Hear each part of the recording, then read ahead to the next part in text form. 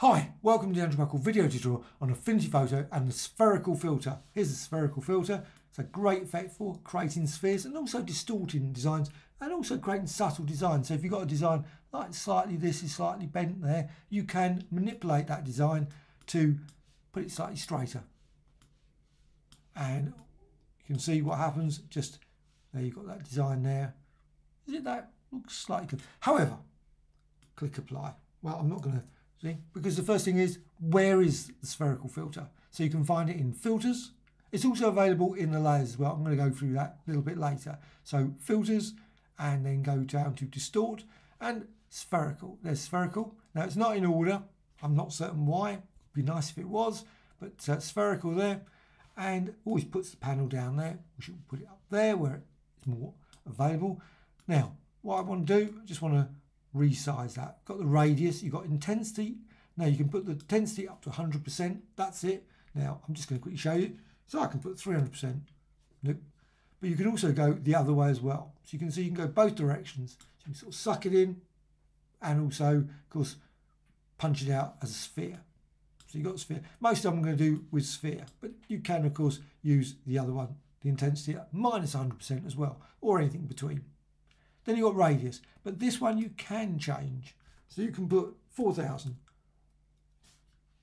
You can also put that to 100%, and you can put it to 4,000 instead of 40. That's not much use. So there you've got 40, and you can see then when you rotate that, you can see rotate the design like that. So unfortunately what happens, and you can see the problem, it does have a tendency to stretch the pixels. So you can just see at the edge there, not so ideal personally. However, that's what, but you can also see you can change the radius, the position, the origin point, and I'm just going to put that back down 100% there, and you can just move that around. So if you want to, you can put it in a different position, put it there, put it there, put it there, and so on and so on.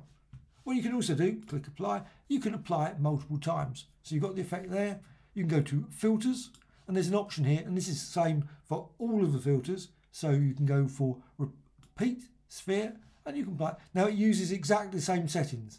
So you've got the origin point, you've got the radius, and you've got the intensity, all exactly the same. So you can apply. And the thing is, when you do this, you'll get to a certain point, and it just won't work, won't do any more, because it will just stretch it and stretch it and stretch it, and then it becomes ridiculous to stretch anymore. You'll just get that central bit. So you can undo that. But it's quite nice if you want to really push the filter far more. Also, what you can do, just going to go repeat again. You can go over here to a layer menu and fade sphere. Must admit, I'm not certain why I didn't put it there, but maybe there's a reason. Obviously, maybe it's just more sensible there. However, fade sphere, and you can see what happens. You get the fade effect there, and again, there's fade down the bottom. Of course, I'll just put it over here, and you can see it just blends it. Now, it's not, I think, personally, the best of fades. I mean, obviously, it's doing what it should do, but it just doesn't really create such a great sort of image, I think, the fade. And you've also got the blending modes, so you can run through those. If you've got like difference, you can see the effect there, which is not particularly elegant looking effect. But anyway, so that's option as well if you want to fade it. I say most of the other filters probably work slightly better than that. Distortions, I always think, have a slight problem with fade. Now, what you can also do, you can use maybe like layers. Let's just go for layers. So I can just go to this one, and I can duplicate this layer. So layer and duplicate, and I'm just going to create a quick like that. Just going to resize it.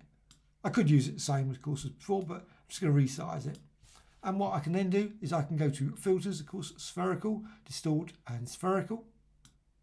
And now, see, exactly the same problem. It's set back to 0. It's always a pity. I think it would be nice if it didn't do that, but just use the last values would be nicer.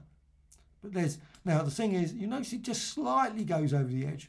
Not very much, but it does slightly go over the edge. Just a little bit there. Doesn't extend much beyond that. You can go that way as well. You can see it just slightly over the edge there. However, what you can do, you can push that obviously up to thing. However, as before, you can still change this value. You can push this value beyond what it says is the max. So go to 4,000. At 4,000, what you can do, you can see then you can actually rotate it. However, of course, the trouble is it puts it, as soon as you release it and you click on it again, it puts it back to the position. So you just got to push it over here and then that's it. Now remember to click apply. And you've got this lovely design there, and of course you can move. Now unfortunately I pushed it so far you can see the wall there. Not so ideal. But you can see you can create distortions on layers. And of course you can use many other designs as well. You use shapes, you can use obviously type and many more. Just going to remove that now. Also what you can do, you can use channels. Channels are great, so you can go over here, you've got channels panel. All the panels can be found in view, studio and channels, and you can just go to composite red. So composite red, you can then go to repeat sphere. So you can see distortion there. Then you can go to composite green, always go to another one, so filter, distort, because it uses the same settings. Always nice to just go and change, and again set back to 0, and then you can move that and distort that, move that around, click apply, and you can do exactly the same of course with the blue one, so composite blue, and go to filters, distort and spherical, and again change those values. And you can see, and someone pointed this out to me, you've got here the navigator. So let's just go over to the navigator. You can see the navigator here. It actually shows you what the image looks like. With that obviously RGB, it's in the RGB, that's what it looks like, the end result. So you can see the distortion there, you can modify there, and you can of course push it again beyond that limit. So let's just go for 4000, and you can distort that around, and it will update there. Updates here as well of course, but the only thing is of course you just see it as the blue channel. Click apply. This helps at least see the whole thing, which is quite nice. So that was, someone pointed that out to me. It's nice to use. I didn't realise you could do that, but yes, it's shown there. So what you can do, click there, and you can see the end result. So you can get a really nice little distortion there with all the colours mixed in as well. So if you want to create a nice distorted effect, really quite good. Oops, that's a feature that baffles me. I don't know why it always does that. Just weirdly just rotates suddenly. So let's just undo sphere. Right. Now just reset that, reset rotation. Really not certain why it suddenly rotates. Anyway, weird. Got this, you can use selections. So just go over here, I'm just going to use weirdly a spherical. Well, you don't have to use just spherical. You could use, of course, rectangle, you could use freehand, perfectly reasonable as well. And you can just apply it, apply it here. So just there, what you can then do, you can then go to, and of course what you can, let's just, before I do that,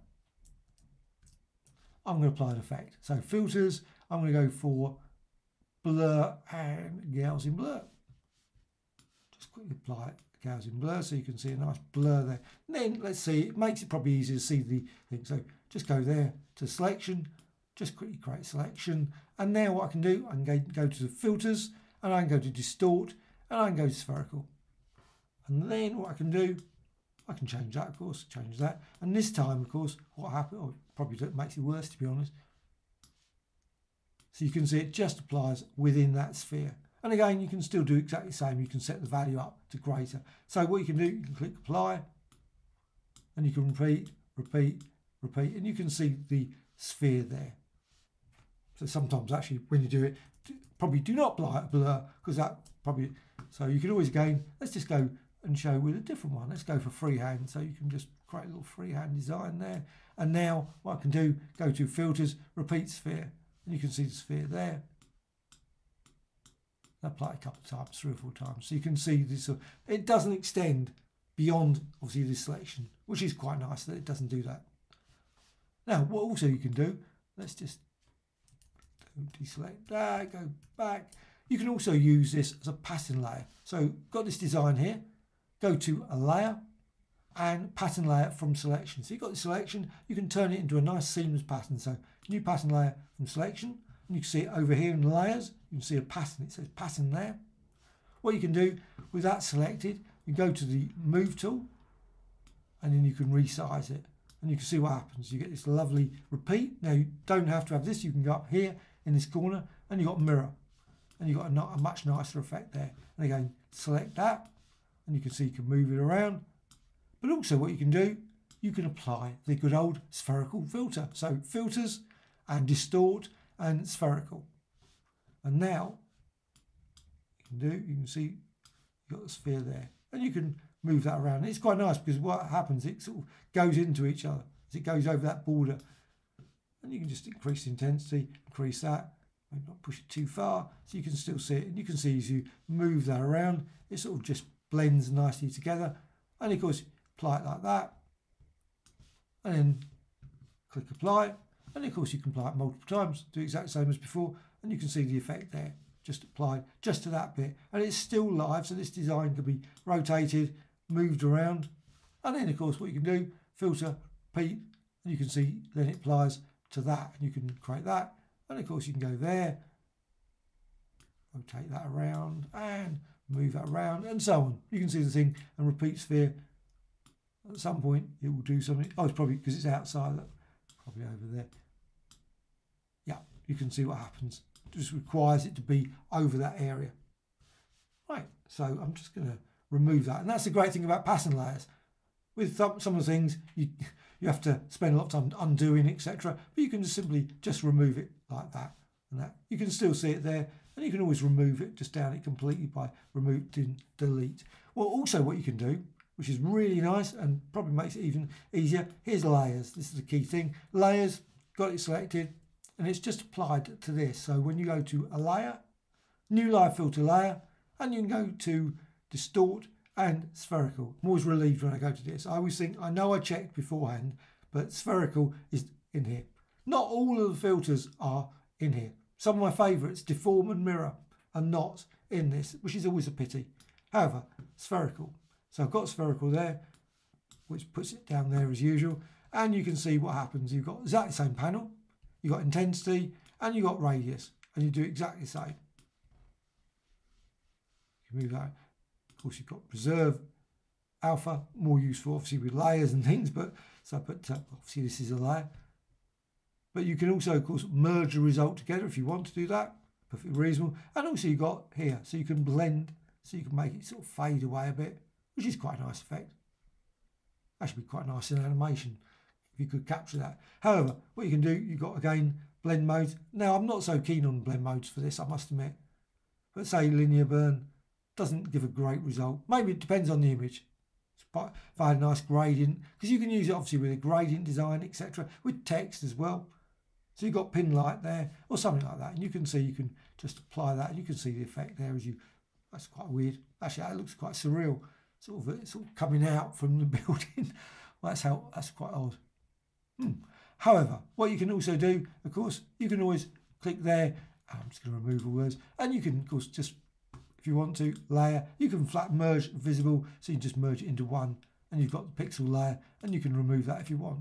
So it's all just done, finished off like that.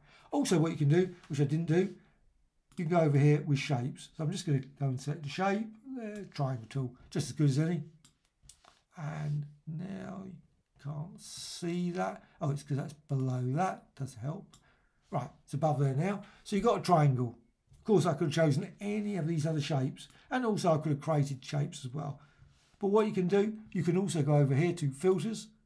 Of course, you could use the layer as well. But you can go to filters, distort, and down to spherical. And again, just go there. You can see what happens. It just distorts that. And again, you can see that move.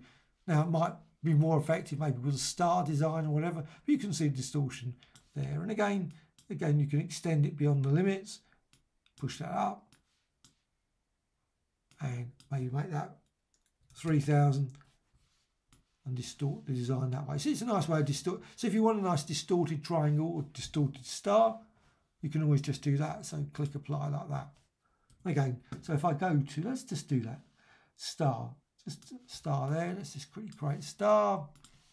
And let's just make that with a bit more, a few more points. So you've got the design there.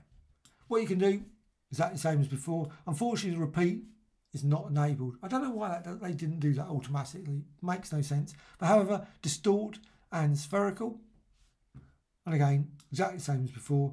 You can extend that, and of course that pushes that out, and you can then see the effect there. You can create some interesting distortion. But what you can also do, of course, you can put it to 4000 or something. I don't know if it's at 5000.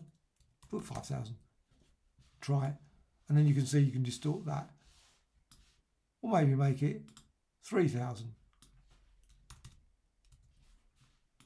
Again, you can distort that star, so you can have that bending around like that.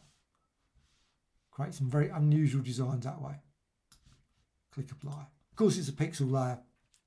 So you know, it's not a vector effect anymore, so you can't modify the star settings at that point. Also, you can do type. So if I want, I'm just going to, let's just remove that. Let's just quickly create some type. And I've got some type there. I'm just going to go to text, insert for the text. So very small, of course, very tiny text. Doesn't matter. What I'm going to do, just going to go to filters and distort, and again spherical. And again, exactly the same problem as before. Puts it down there, and you can see what happens. The text is distorted. You can see as you move that around, you should be able to make it out very tiny. It's a good way, I suppose, of actually zooming in to the text, sort of. Just about make it out. Very, very tiny. And of course, you can do exactly the same as before. Say 4,000, and then you can distort the text that way. Bend it around. And of course, you can have multiple layers and do all those sort of effects for those and combine them in many other ways. Well, I hope you found this tutorial of interest. Always adding new tutorials all the time about Photoshop, Illustrator, Affinity Photo, Affinity Designer, Publisher, etc. Many others. Also, if you've got any comments, questions, please put them in the comments. Always great to hear. If you've got some other ideas for this, always excellent. Also, a dislike or like, always appreciated. Either way, thank you much.